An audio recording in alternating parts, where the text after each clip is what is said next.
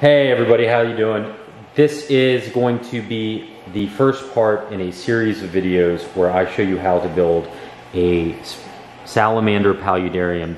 This is specifically going to be the new housing for my Pseudotriton ruber, which is a northern red salamander. Originally, I had posted this in an earlier video. I have a northern red salamander that is currently in a 40-gallon long breeder that really wasn't designed for him. It's a cool setup, but it's just way too hard to find him in there to kind of tear everything up in order just to feed him, and I'm sick of doing that, so I wanted to build something a little more appropriate. And so what I got here, as you can see, is a 20-gallon tall glass aquarium, non-tempered. I already checked because I do external drilling for the plumbing. So I have bulkheads in all my paludariums because I absolutely hate having to get in there and mess everything up just to change the filter or adjust something. So I like having all the mechanical stuff on the outside. And this first part here is just essentially showing you some of the things that you're going to need. Clearly you're going to need an aquarium. There's just some hardscape elements here. There's rocks and driftwood, things like that, and some gravel over there in a bucket. But I build my own lids, so you have the trim pieces, corners, and carbon fiber mesh there for the lids. Hacksaws to cut it. You've got your expanding foam, and you've got your silicone. And then you've got, you're going to need a power drill, diamond bit hole saw to cut through the glass, which you can see there. That's something that is important when you're cutting your glass. And then I have all my plumbing pieces here that I'll show you a closer look. And in the background, I have a crate light diffuser, which is just crisscross plastic. It's good for frame and redistributing weight, and also building structure. Some people use foam. I've also used insulation pieces in the past, which is fine too. I just happen to have a lot of this stuff on hand right now. I bought sheets of this stuff from Home Depot a while back, so I plan on using it to help build the structure for this. So here I am making the lid for the tank with the screen and the frame. Hey everyone. So what I wanted to do now we've made the lid for the tank. That was the first step. It fits great. And so the next thing I want to do is I'm going to be drilling through the glass. So I actually lost the footage of drilling through the glass, but don't worry, it was boring anyway. I have diamond bit hole saws that I got off Amazon, like 20 bucks. It has a bunch of different sizes, up from a 1/4 inch to about 2 inches. So a lot of sizes. It's great. But I got to tell you, you got to be really careful when you drill through the glass. I've actually never broken a tank, but I have broken other glass and cracked glass for other projects I was doing using this the drill bits. You see this on other videos. People are like drilling through. They're saying it takes a couple minutes. I don't know. Maybe I just don't have as great of a diamond bit hole saw set, but it takes me a while. I'm pretty careful, especially in like 20 gallon to 40 gallon tanks. Even 10 gallon tanks are even worse. The thinner the glass, the easier it cracks. So I'm going to show you how I do that. I use duct seal putty on the outside, although I don't really think you necessarily need that. I just have it for other plumbing stuff. So I use that on the outside so water doesn't get out. I use water just to keep it the bit cool as it's drilling. And that's it, just some duct tape so when the piece of glass doesn't fall through and crack something else. And when you do that, when you drill the hole, the next thing you do is you put these bulkheads on. This is a 1/2 inch bulkhead, and it's threaded on both sides. There's a rubber gasket here, you can see, and then on the inside it's also threaded. So it's a double threaded. I get these from Lifeguard Aquatics on Amazon.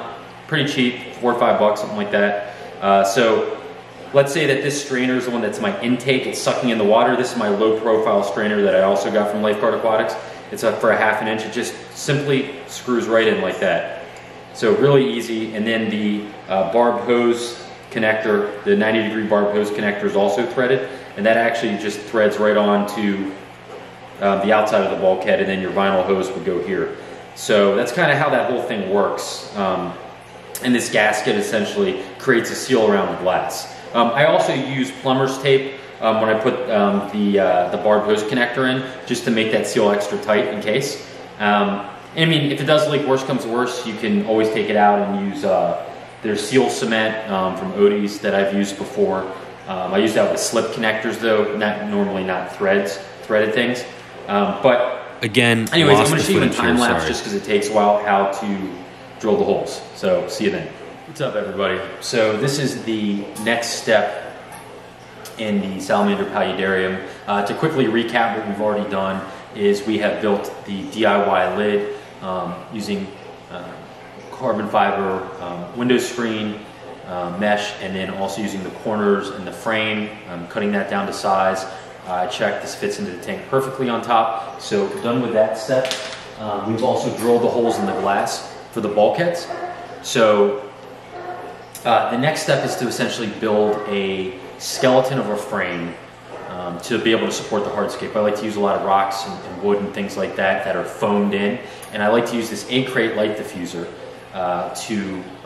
the foam I find in the silicone adhere to this, stick to this a lot better than other things. But you can also, I've also used styrofoam before. I've used insulation, things like that. You can also use that as long as it's safe for whatever you're having in there. You know, so do that research up front.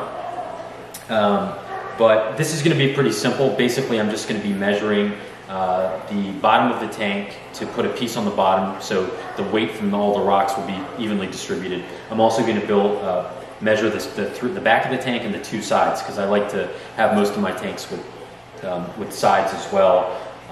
So it's kind of like 3 backgrounds and just the glass open in the front. So really you'll just need some wire snippers and some silicone to do this part, and I will show you in time lapse how I do it. So let's get to it. Making the frame. Hey everybody, so as you can see, we got the 8-crate light diffuser cut, and this is kind of how it looks. It's not siliconed in yet, but as you can see, there's 2 sides.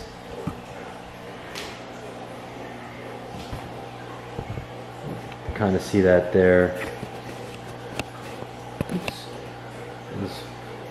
And then you've got the background and the ground. And then one other thing that I'd note is that you can also see here where I cut around the bulkheads. I put the bulkheads in to make sure they fit. And you can kind of see how that, you know, what that looks like here. Just kind of trim around, and then you do it on the bottom too. And then, so now when I silicone it in, I'm going to leave the bulkheads in while I silicone it in, just to make sure that nothing's touching. And so, yeah, that's it. You know, took me like 15-20 minutes, but there you go. On to the next step of silicone. Okay, so to this point, we have siliconed in, and I did not tape this, but I siliconed in the pieces for the frames you can see here. And I cut around where the bulkheads are. So again, this frame is going to support the hardscape, which will consist of wood, like driftwood, rocks, things like that. And I also cut out another space for the intake as well.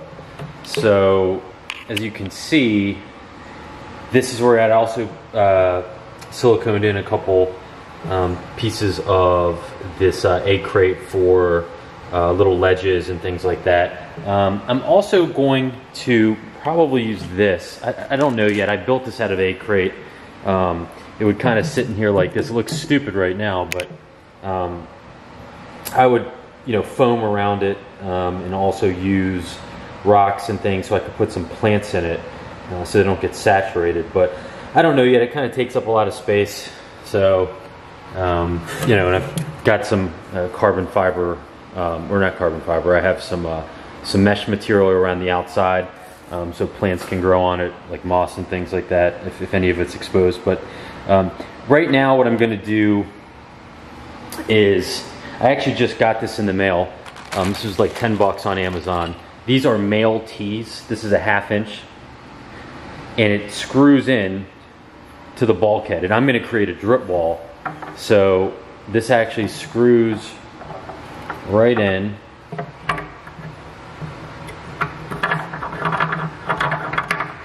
to this. And what I'm going to do is have hose, this vinyl hose, will be attached on either side and come around the sides. And I'll drill holes in it and water will trickle out everywhere, all around the sides. And that's the next step. But these, believe it or not, are actually, you can't find these at Home Depot. There's some places that make them online. I was lucky I found these. I have like enough for forever now, but some places were selling them for like $1, which is fine, but then they wanted like 20 bucks in shipping, which was pretty funny. So I found these on Amazon, and they're a 1/2 inch. They fit right in, you know, they screw right into the bulkhead. So it's kind of perfect, and it doesn't stick out too far, so it's not taking away from the room of the, you know, any of the area of the tank, you know, for aesthetic reasons. So anyways, I will show you next how I'm going to put the tubes on and how I'm going to secure those, and we'll go from there. Okay, so at this point I've got on these vinyl tubes onto this male 1/2 inch T, which is screwed into my bulkhead. As you can see, I use some Great Stuff Pondent foam, and also I use silicone, you can't really see it, to make sure that this was in place. I mean, the vinyl hose is pretty, you know, it's hard to bend a little bit, you know, it comes coiled up. So I drilled holes, I don't know if you can see, there's some holes there for the drip wall. And then actually what I did is I used an existing spray bar from from the filter, the external canister filters, the Fluval 207. I have about 5 of them, and I have all these spray bars, and so the spray bar is actually right here. And you know, I just don't like wasting pieces. I kind of only use the pieces of the Fluvals and the other canister filters that I need. I don't use spray bars, and I don't have, you know, all the things coming over the top, because you need a secure lid when you have a salamander, because they're like little Houdinis. They're like escape artists. They just can get out. So anyways, so this is all set up. It's pretty good. The next step now is to start to make some structures in the tank and the fun stuff, and starting to work on the hardscape. So I will be back with that. Hey, so one thing I do, which I should mention, is, as you can see, the tank, I put it vertical on one of its sides. In order to kind of piece together how I want the hardscape, I start on one side. So for this, I'm going to start on this side. So I'll zoom in here. So there's where the water is going to come out, right? And I'm actually going to leave this open here, this vinyl. So if there's any excess water, some people plug it up. I have the other side plugged up. You can't see it because it's upside down, but so maybe make a little waterfall. It'll also oxygenate the water a little bit. I don't even know how much water is going to be left by the time it gets to this point, but I'm going to have to conceal, you know, all the stuff here, all the silicone and the vinyl and A-crate. So, but what I do is I kind of piece together the rocks, how I want to, you know, with how I want the hardscape to look, and it's really just kind of like a puzzle.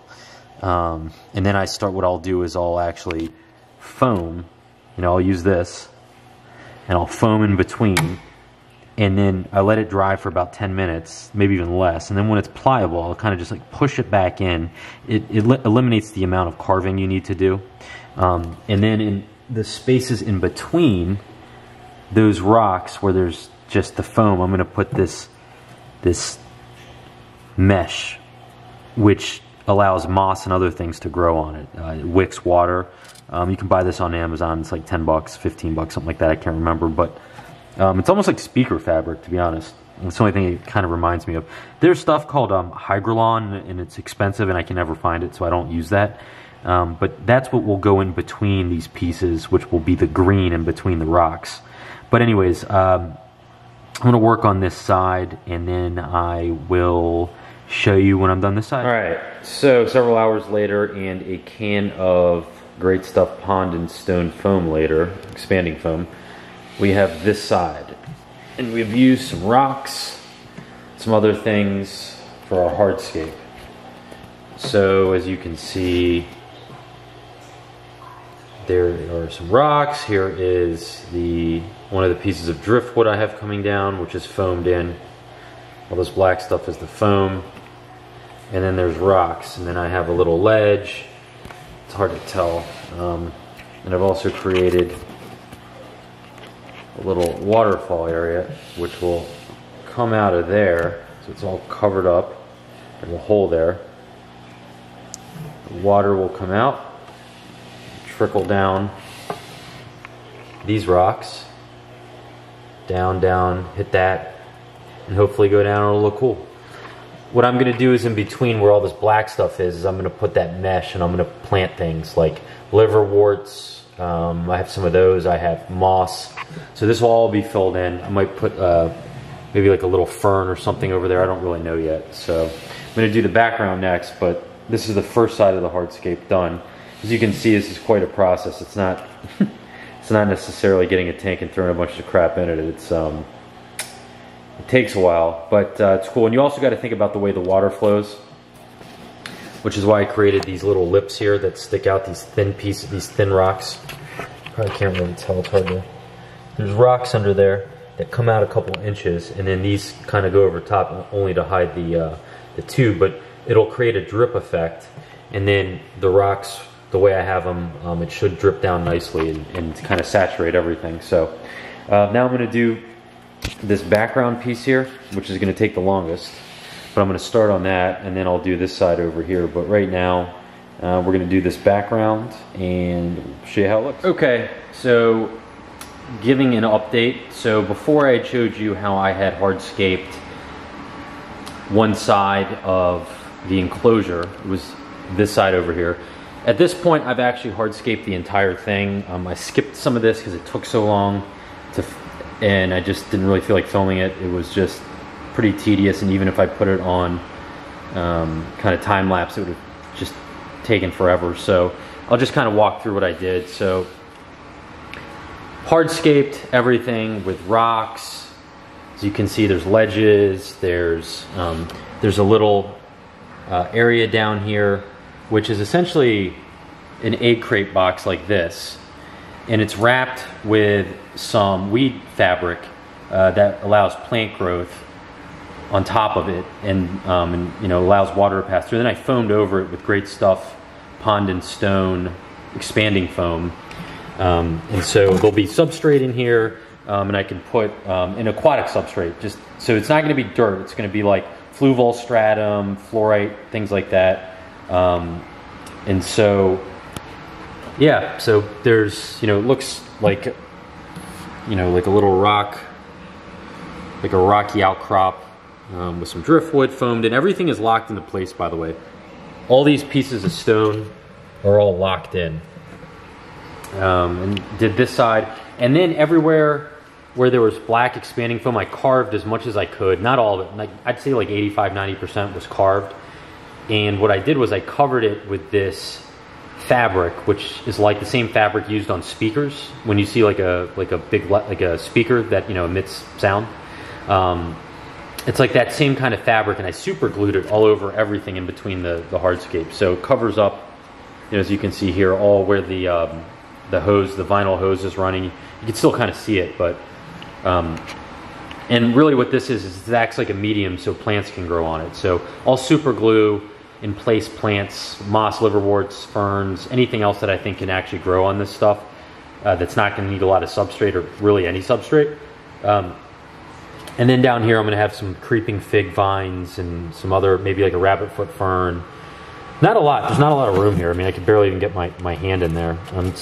But I want this set up to be mainly aquatic, but areas where salamanders can hide. So there's a couple little cracks and crevices here and there, but what I didn't want was an overly large setup for this, where I can't find the salamander like it is right now.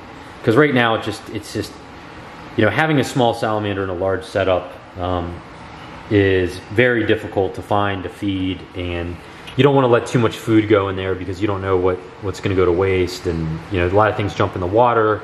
you know, you don't know it, like a cricket, and it can, you know, it'll die, and then nitrates will get out, and it's just a pain in the butt. So I like to be able to feed them when I feed them, and so I wanted something where they could hide, but I know where the hiding spots are, and so that's why I'm creating this. I actually use two types of rock. I use this stuff, which is lighter. It's more like a tan, lighter color, and these came out of a big stream in the northern part of Maryland where I live, on someone's property, so I was able to take some rocks from there.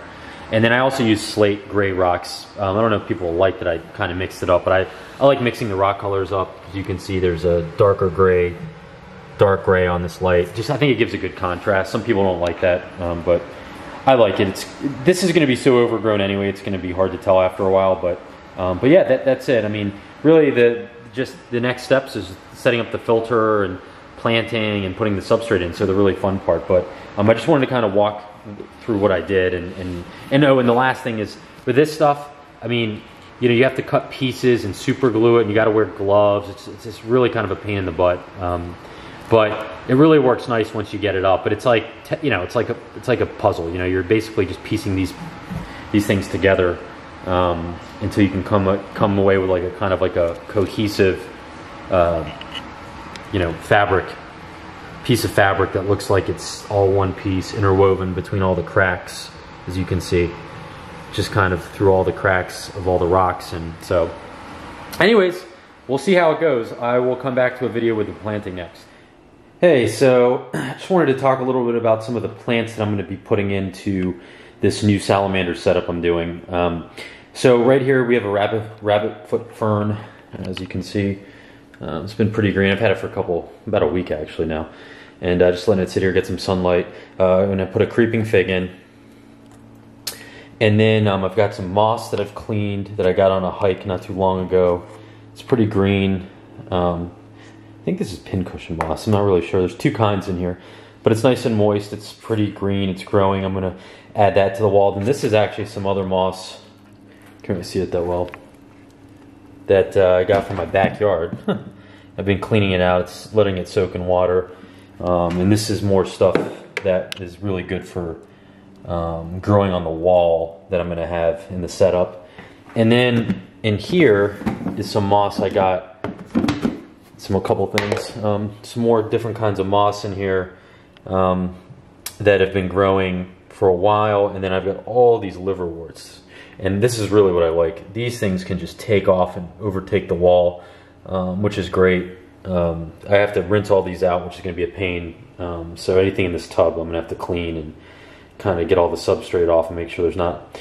It's almost impossible to not have a hitchhiker or two. Like I see little earthworms, and I'm sure mites have gotten in. Everyone is, you know, deathly afraid of mites. I mean, mites are kind of a normal part of substrates, but you can try to get them out. You just hope that your springtails and isopods will outcompete them. But anyways, these are the plants I'm going to start with for my new setup here, and I think it'll look pretty good. So we'll let you know after I plant it. All right, everybody. So here is the finished product, the mountain spring seepage wall. I basically got the inspiration for this when I was in the Poconos about a month and a half ago for my birthday.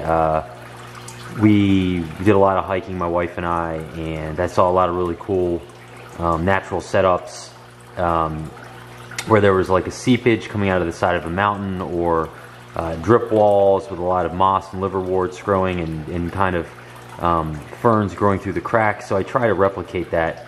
I actually took some of the sandstone and some of the rocks and the river pebbles, you know, in moderation, just a little bit, from a friend's creek where it looked like a similar, you know, kind of habitat here in Maryland, and I came up with this. So hopefully you like it.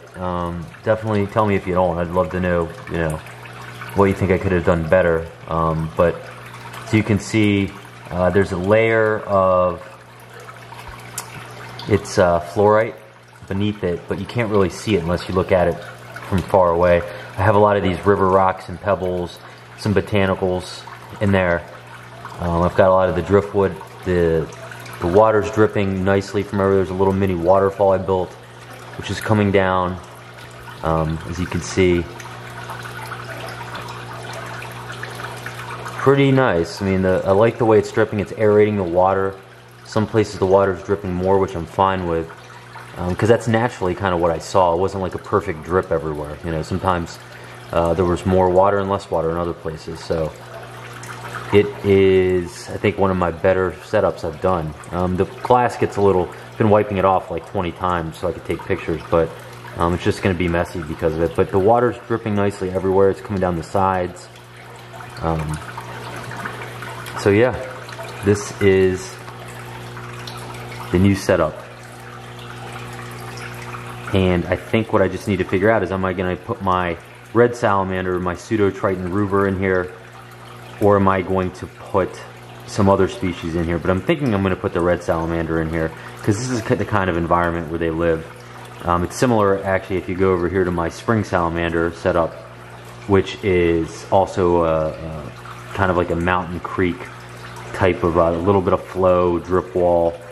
There's no flow in this one, but I'm really happy with this one. This is a 20 tall. I've never done it. That's a 20 long, and this is a 20 tall. And I like this for this kind of setup because it gives you a lot more room to work with on the walls, which is really where you're designing most.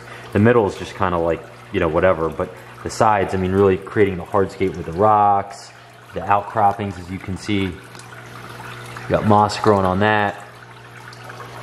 So it's pretty cool. Well, anyways, hope you like it, and on to the next one.